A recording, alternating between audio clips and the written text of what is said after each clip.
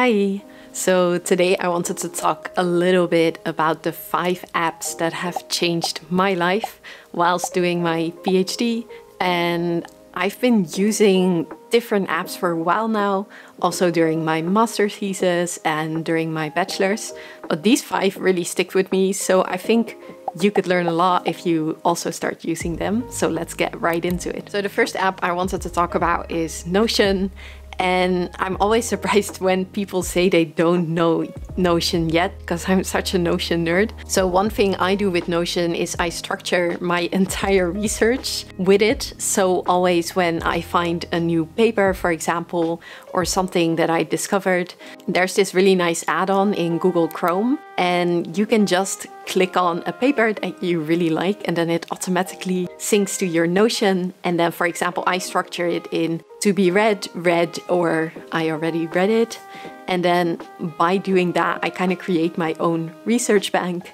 And I also have to do a lot of programming. So when I find something I want to learn or some skill I need to do, sometimes I also put it in Notion. And something else I do a lot with Notion is reviews. So this is something I'm trying to incorporate now, but at the end of the day and at the beginning of the day, I try to do a 4-minute review where I kind of go over the most important tasks I have set that day or the most important thing I have to do. And by doing this, I kind of create my own diary of my 4-year research. And I sometimes go over it. So once a week or once a month, I go over all the little reviews I wrote for the different days. And sometimes something really pops up. So sometimes I see like, oh, I want to do this task. And I see that I had planned it for 4 days in a row. So then I know like I really need to start doing this task and stop procrastinating on it. So for me, Notion is really an app that every student and every PhD student should be using, because it's just so creative and you can really make it your own. So play around with it. And there are a lot of dedicated YouTubers that make videos about how to use Notion. So I'll put them down below. But if you're ever interested in my workflow, I wouldn't mind doing a video about it. So the next app I use a lot is Grammarly. And I think every student should be using Grammarly. If you haven't heard about Grammarly, it's a really nice app that just corrects your work. And you have the free version and the paid version. And I personally still use the free version because I've used the paid version for a little bit, but for me it didn't upgrade my work that much. But it just corrects your spelling and looks at all the sentences you make and gives suggestions as to how to change them.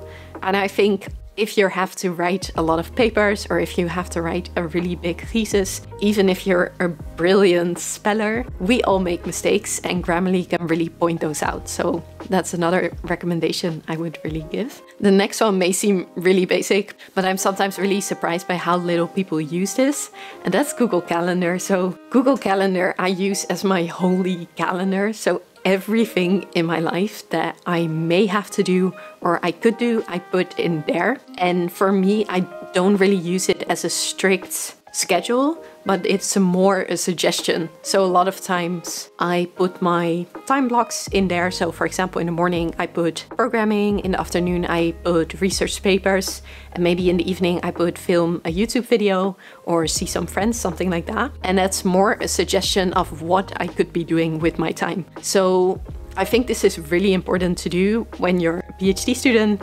Otherwise, before you know it, you spend the entire day just doing random little things and time kind of slips by. But doing this, you can really get a nice overview of how you actually spend your time and also what you should be spending your time on. And another important benefit is that as a PhD student, we have to do a lot of things. We have to give lectures, we have to go to conferences, we have meetings with our professor, etc., etc.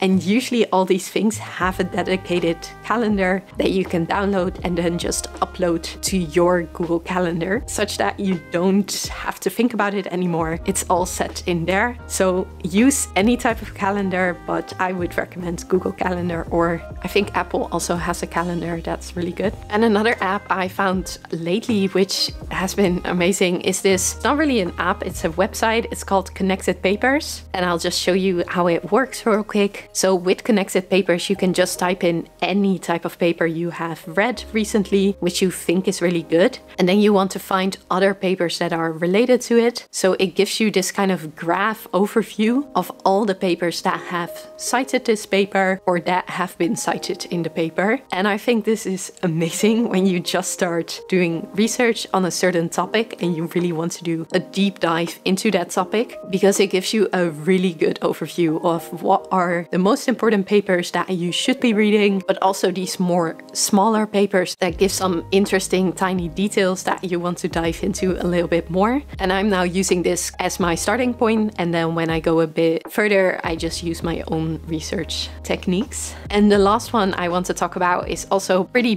basic in a sense, but it's to use Twitter. And maybe you're thinking like, oh, I already use Twitter, I don't need this. But how I use Twitter is actually pretty different. I made a separate account just for my academic work, and the only people I follow on that Twitter account are academic people, or for example, writers or business people that I think I can use in my work. And my Twitter, because I do this, my Twitter has kind of become my daily newsfeed of relevant literature that has come out in the last couple of weeks. Because it's so difficult to keep up with literature by yourself if you're not following the right people. So these are 5 apps that I've been using now, and I think there are many more that could be recommended.